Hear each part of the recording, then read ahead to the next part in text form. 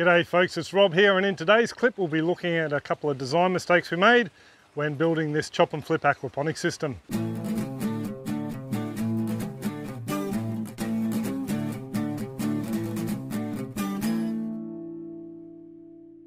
So before we get cracking on the clip, I just thought I'd let you folks know who are new to the channel that I have a load of aquaponic design and how-to clips, and there will be links to playlists in the description down below and as well at the end of the clip.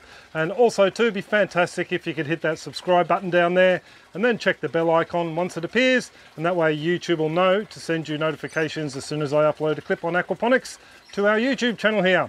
Now, let's have a look at the system. So the system itself is a pretty basic chop and flip aquaponics system, and you can check that little clip out up there if you want to know how these are actually made to begin with. It's basically a cut down version of one of these IBCs. Obviously this one's a fish tank for the expansion we're doing on this system, but what you would normally do is chop the top off, flip it over, hence chop and flip. The bottom becomes the fish tank and the top becomes the grow bed, as you can see here. Now when we built this, we were in a little bit of a hurry. I was actually trying to finish it off for that clip that I linked to back there, and as a result I made a couple of mistakes, and I thought I'd just fill you in on those mistakes now, because they all need to be undone before we can expand this into a 3-bed system. One of the first things I did wrong was situate this cage or the actual basin correctly. As you can see, we have a little bit of rust here, and the top rail is actually rusted all the way through and has cracked. What's happened is a lot of the water that has been splashing in from that little pressure relief outlet there splashed up and wet this timber, which in turn allowed this metal here to rust. Since then, obviously it's been changed the way the water's flowing into the tank, and yeah, we haven't had an issue with it wetting up there. We have had a bit of an issue with it wetting here, so I've changed the nozzle direction yet again. And as you can see, we have a little bit of rust build up here from where this timber was sitting before we moved it the other day. So definitely a bit of a design flaw there. The reason we have this little bit of an outlet here is to relieve some of the pressure from the pump, mainly because we have an oversized pump delivering water to that corner of the grow bed up there.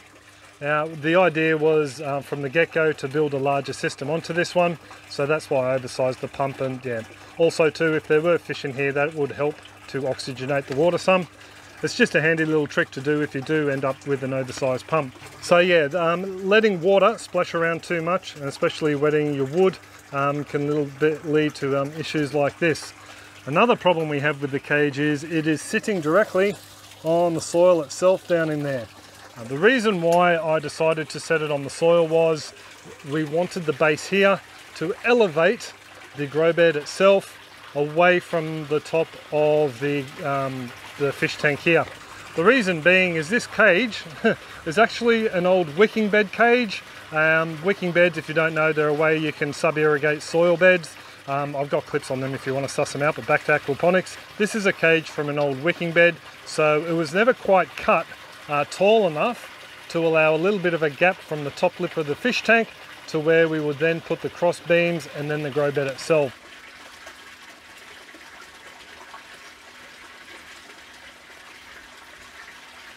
A little bit of a design fault. I'm actually rectifying that with this cage here. I brought a spare cage around and it will be cut higher. So once we remove that sump tank, or what will become a sump tank in the new system, it will go into here. This bar here will be the top, and there will be a gap between the top of there and the tank itself to be able to put pipe work through, or maybe some filter bags or whatever we want to have access to in the sump tank down the bottom. So we're just around the front of the fish tank here, and as you can see, the tray itself is sitting on soil, which is not a good idea. There's moisture under there and that tray is going to end up rusting out. What we should have done is the same as we've done for the new fish tank. Got some hardwood sleepers and sat this little tray here on top of the sleepers so they're off the soil. So that's one of the things we'll be doing once we empty out this tank. I dare say there will be a lot of rust in this tray, so we'll discard the tray and then yeah, pop in the new tray from that IBC over there and stick the hardwood underneath it. And from this angle here, you can also see another issue, a load of algae that has built up on the tank walls, and that is because this side of the tank was never covered. There is a little wooden partition down that side, And on the back side over there, there's been something blocking the sunlight from hitting it, so there's been no algae growing there. But just here on this side here, it gets a little bit of morning sun, so that encourages the algae growth. If you don't want to clad your tank, there's other things you can do. With our systems at home, I've wrapped it with sarking, which is a silver insulation sheeting. You can also paint these tanks as well, and there's a couple of products on the market that will bond to plastic, and that will create a coating that will stop the UV light getting through and allowing algae to grow in the nutrient-rich water. And the same goes for the grow beds as well. It really does pay to have these covered up as well, because there will be nutrient-rich water sitting in here. And as the sunlight comes through, it will allow algae to grow on the insides. Now, looking at the grow beds, these appear to be going okay, but there's a few things here that I'd suggest Mum do differently next time. Well, actually, once we rebuild it.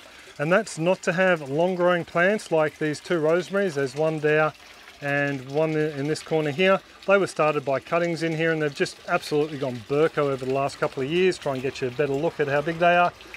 So they've done really well.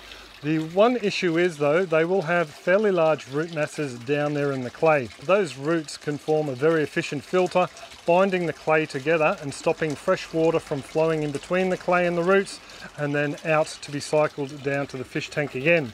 That cluster of roots and clay can cause an anaerobic situation to evolve. Basically, no oxygen-rich water getting in there. The bacteria is starved of oxygen, so they start stripping it from the NO3, which is nitrate, and it reverts back to nitrite.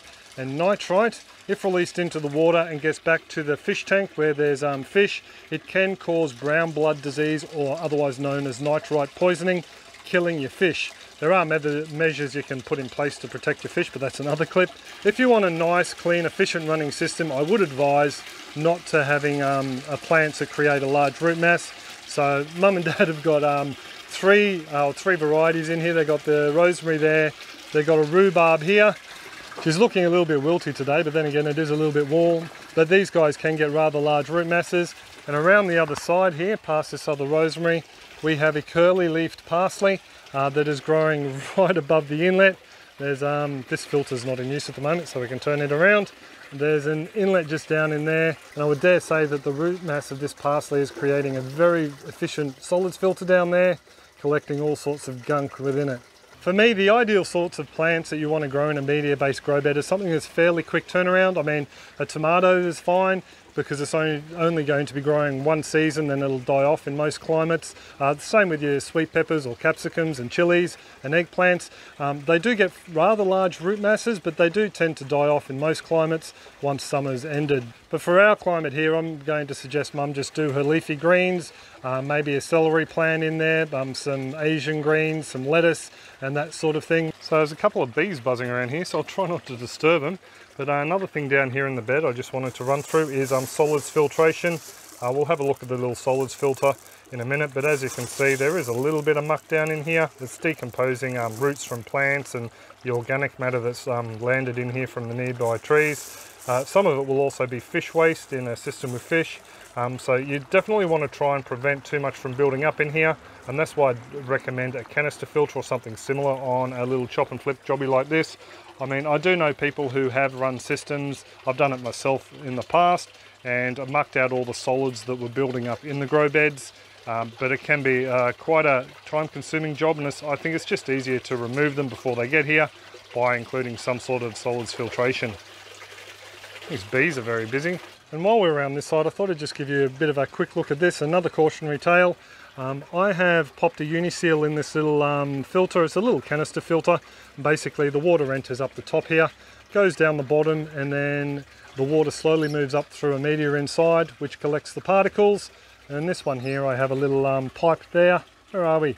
Just down in there, that collects the water and it runs down into the grow bed. Now, this plastic here isn't UV stabilized, and after a while she's started to develop a split around where the Uniseal is, because that is a rubber seal. The pipe being pushed there has exerted pressure on there, and just as the plastic has deteriorated, it caused a bit of a split. I would definitely recommend either wrapping this or using a drum like the drum we're using for the new solids filter for the expansion that is UV stabilized, or alternatively, just like you can with your grow beds down here, you could spray paint this or get some sort of paint on there that's going to adhere and stick, and that'll block the UV rays from hitting the plastic and degrading it. So just a bit of a cautionary tale there. Definitely pays to have solids filtration, but if you are, make sure it's in a container that's not going to deteriorate and break over time. So there's a couple of things I'd definitely do different next time round, but as I did mention, we've got the fish tank just over there, and we've got a drum for a filter, and we will be expanding on this system. Hopefully this weekend, if I edit this clip and get it up in time for you folks, I'll be back over here Sunday to do some work on it. And yeah, I'll be bringing you update clips showing you how you can expand a chop and flip into a larger 3-bed split flow, or maybe even a single loop system. By the way, if you want to check out a clip I did recently explaining the different types of systems that are common in backyard aquaponics, you can check out that little clip up there. Don't forget to hit that subscribe button down there if you want to be notified when I post those clips on the improvements here on our YouTube channel.